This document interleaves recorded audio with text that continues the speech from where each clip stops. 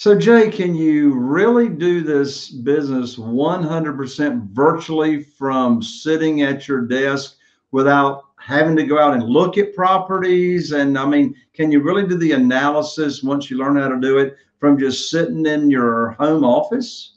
Yes, that's what's so awesome about it for me now. Is because it used to be you'd have to go to sales, and there's some areas that only do it that way. But if you want to be a virtual investor and invest consistently online every single week, absolutely, you can do it all from home. Your due diligence, your research, and something's a little different when you're buying liens. Is remember, we're not buying the property; we're buying the lien against it. So we don't have to do the same type of proper due diligence you would when you're purchasing a house, a duplex, whatever it may be. Now, if I'm buying the deed to the property, there's going to be more research in it, but I can do that virtually. I've bought properties in Florida through deed sales that I never stepped foot on, in Michigan also, where I never stepped foot on it, but I always get some boots on the ground, so to speak.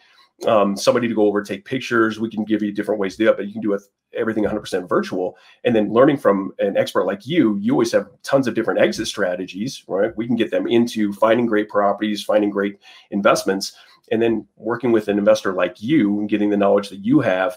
You can show them multiple exit strategies. Some people want to keep the properties for cash flow. Some people want to move into the properties, and some people just want to do a quick flip or virtual flip. The last few properties that I've sold, I've never stepped foot on the property, and the communication I had with the investors that purchased it, most of it was online. It's usually less than a 5-minute conversation, and it just depends on how you acquire the property and how they want to purchase it.